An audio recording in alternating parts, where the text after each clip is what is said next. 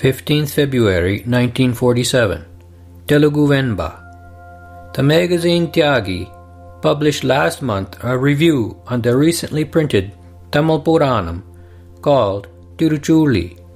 In the review, they included 3 verses taken out from the book called Tiruchuli Venba Anadhi for purpose of comparison. Encouraged by the Sarvadhikari, I wanted to read the review and therefore took the magazine from Bhagavan about 10 days ago. The Venba is poetry with double meanings. Since it is in the praise of Bhuminatha, that is Shiva, it is pleasant to hear it sung. I was seated in the hall, staring at the magazine. Bhagavan felt that I would not be able to understand it, and so gave me the gist of the 3 verses as follows. Bhuminatha is the name of the god in Tiruchuri temple, and Sahayavalli the name of the goddess. This local Purana is included in Skanda Purana under the name of Trishula Para Mahatmyam. O Bhuminatha, all the gods in heaven praised you as a hero unaided, on the assumption that you achieved victory by your own powers, unaided by anyone, in the fight against Tripurasuras. But you are Ardhanarishwara, half man and half woman. So, what would you have achieved in the fight against Tripurasuras if you had not been aided by the goddess Sahayavalli? The left side of your body is hers. Could you have stretched your bow without her aid? That is the meaning. You are immobile as you are in the form of a mountain.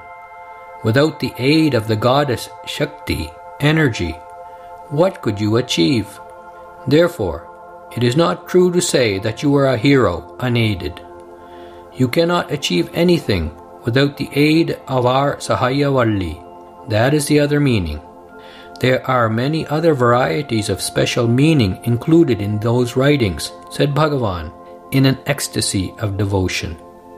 It appears that the book, Venba Andhadi, was received from the editors of the magazine on the next day. When I went to the ashram in the afternoon at 2:30, Bhagavan told me that the book had been received. As I took it up to see, Bhagavan told me laughingly, Nayana started to compose a Venba in Sanskrit, but the prasa, meter, did not agree, and he left off as he found the meter to be more difficult than Arya Vritta. He himself said that it is Shukla Chandas. Lakshmana Sharma at first composed his verses, Unadi Nalubaddi in Sanskrit, in Venba meter, but the prasa and ganas were not right. I corrected only the Mangala Shloka.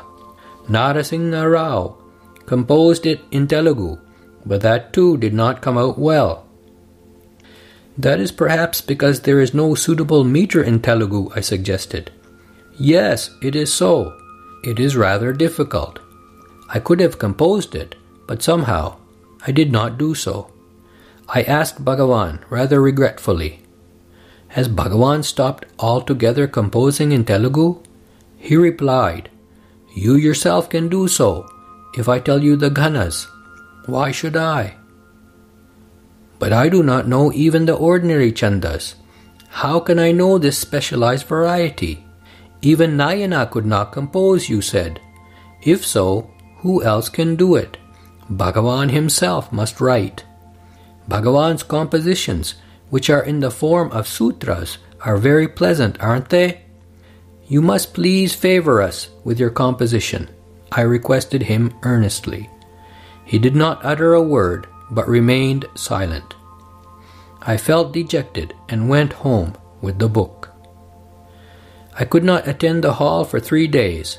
When I reached there on the 4th day, Bhagavan gave me bits of paper and said, The other day we were talking about Venba in Telugu. The next day I composed these 3 verses in Telugu and then translated them into Tamil.